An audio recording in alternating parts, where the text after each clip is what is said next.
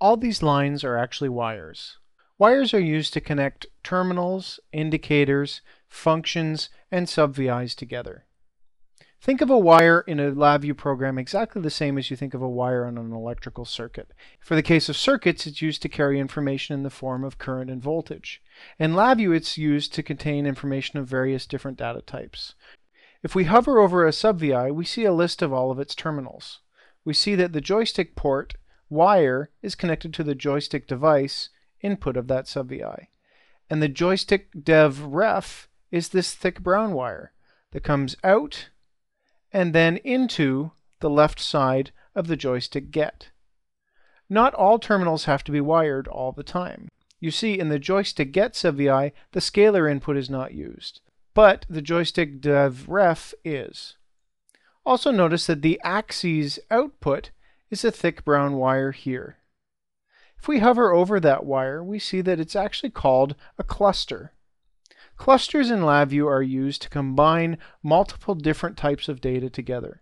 In this case, the cluster contains 6 different axes, but as you can see here, the next function that's used is called unbundle by name. It's being used to pull data out of the cluster, and it's only pulling out axis 1 and axis 2. Then we see that a thin orange wire is used to connect the axis 1 value to the X horizontal bar indicator. The axis 2 value is connected to the Y horizontal bar indicator. And then we have some additional functions which are being used to combine the X and the Y data together and then put it on the XY graph. And these functions are called bundle and build array. In this way, the individual X and Y data are put in the right format necessary for the XY graph. The other thing to notice is that inside the while loop, all this information gets connected over and over and over again. To observe that, let's turn on this function here called highlight execution and then run the program again. Highlight execution is a very useful tool for debugging your code. What it does is shows little bubbles along all the wires as data is flowing from function to function to function, or from controls to indicators. Again, the code is deployed onto the target, and once that's complete, we'll see the code executing with execution highlighting turned on. So observe that data first flows from the joystick port to the joystick open, and then the while loop starts, and the code inside the while loop begins running. So observe that the values coming out here are 0 and 0. And the dot on our XY graph is positioned at 0 and 0. If I move the joystick controller, the values change. But also take a close look at the stop terminal. We see here that the value each time through is false. That's allowing the loop to continue running. However, if I push the stop button, the next time through the while loop, the value will be read to be true, which will cause the loop to stop, and then close the joystick and stop communication with the driver. So what we've just done is take a look at the execution of a LabVIEW program while it's running. A couple important things to point out that are very fundamental to the way that LabVIEW code runs. Observe that the joystick port and the start communication part of the program ran first. Then the code in the while loop continued to run over and over and over again. Then the code inside the while loop ran, and not until the stop button was pushed did the close joystick reference and the stop communication function run. The reason for that is called data flow. Data flow is the method that LabVIEW uses to determine what happens in what order.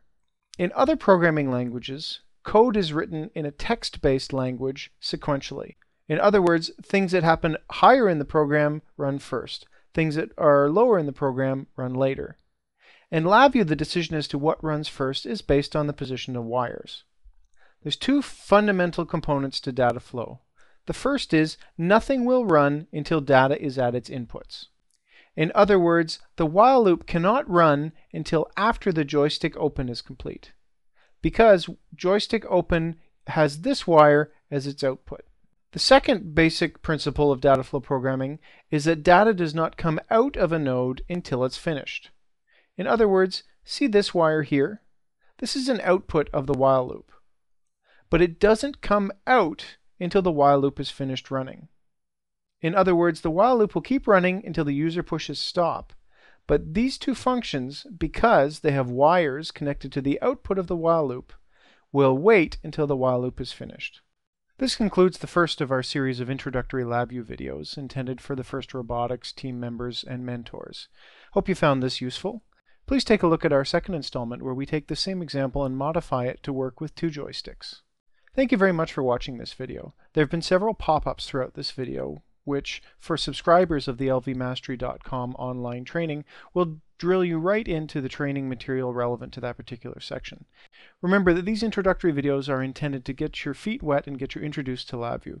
There's lots to learn about LabVIEW, and we're very proud of the lvmastery.com online learning experience. We've had a lot of great feedback from other FIRST team members and other high school students who have taken the training. I'd also like to mention the Buy One, Give One special offer for mentors, teachers, and parents associated with FIRST teams. We're allowing anyone who's associated with the FIRST team to purchase the LV Mastery online training for the academic price of $500 for all 3 courses. And for anyone who takes us up on that offer, we'll donate a training seat to a member of their team as well. Thank you very much for watching. This has been Ben Zimmer from lvmastery.com. Bye for now.